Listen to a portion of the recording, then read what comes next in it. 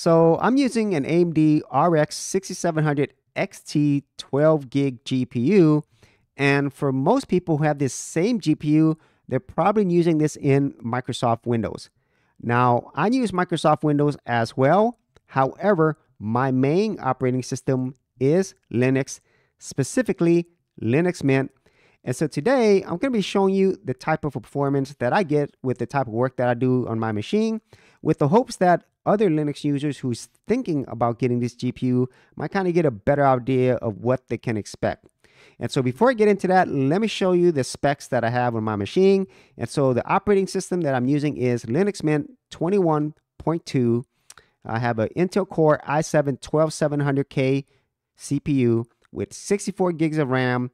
And then the CPU actually has an integrated GPU as well. And then finally, my GPU is the AMD RX 6700 XT. Now, in terms of what I use my computer for, well, I basically use it for everything. This is my main computer, and Linux does practically everything that I need. And there's only a few things where I still need to use Microsoft Windows. But the main thing that I use my computer for is video editing. And in terms of video editing, I primarily use two different video editors, Kdenlive and Shotcut. And in terms of overall performance with this GPU, I do see a performance benefit because before I had a much older GPU. I had an AMD RX 470 4 gig GPU back from 2016. So this new GPU is definitely better. However, the type of projects that I do, it's very simple. And so I don't see too much difference in terms of my project timeline performance. But where I do see the difference is if I'm using lots of effects or filters and my render time, the RX 6700 XT definitely improves upon that. But I don't see like a dramatic difference as I do whenever I'm using Microsoft Windows with other video editors like DaVinci Resolve. And the reason I think that's the case is because a lot of these open source video editors, they don't have the same type of optimizations that you would get with other video editors like DaVinci Resolve, Premiere Pro, or Apple Final Cut. But if you are going to be doing much more complex projects, I think you will get benefit out of it. But until these video editors get better optimizations for the various hardware, specifically GPUs that are available, then I think you will get more performance if you're primarily doing video editing if you're using Microsoft Windows. And so that's just my honest opinion on my performance when I'm video editing with this GPU. It's definitely better, but it's not as good as it would be if I was using Windows. Now, when it comes to gaming, I think this is the main reason why people get a GPU. And at least for me, most of my gaming is actually retro gaming. And so you obviously don't need a GPU as powerful as this to retro game. But whenever I do want to play more modern games, then I do that through Steam. Now, this is where I think most people would be interested in the performance of this GPU in Linux. And thanks to Proton and the people at Valve doing all these optimization in Steams, a lot of games that are only available in Windows, I can play in Linux. Now, in terms of the overall performance, a lot of this does come down to the settings that you're using whenever you're playing the game. And then the second thing is the optimizations that the game has. And so, at least for me, I do have a 2K monitor. So that's typically the resolution that I'm playing these games in.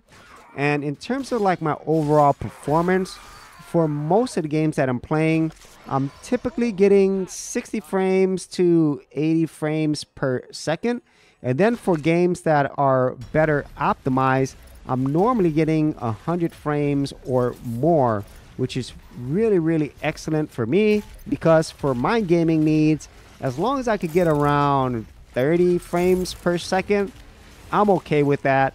But obviously, more frames at higher quality settings is always something that a lot of gamers appreciate. And so that is kind of like in general what you can expect out of the gaming performance from this GPU. It is really great to excellent for most games.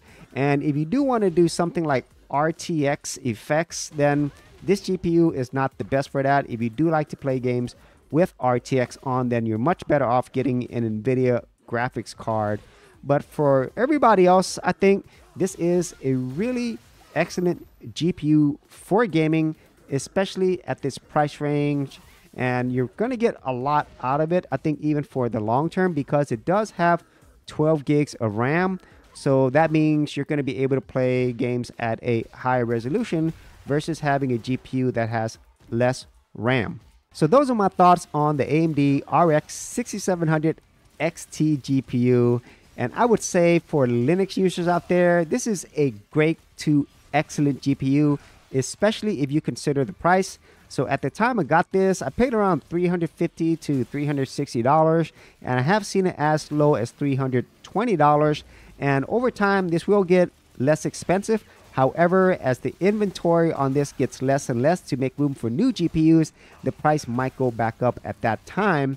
But if you are in the market as a Linux user for a GPU, then this is really hard to beat. Whether you're looking for productivity or gaming, this GPU does deliver. And since it does have 12 gigs of RAM, it will last a little bit longer than those GPUs that have less RAM, especially if you wanted to game at higher resolutions. And so that is my overall thoughts on this GPU as a Linux Mint user.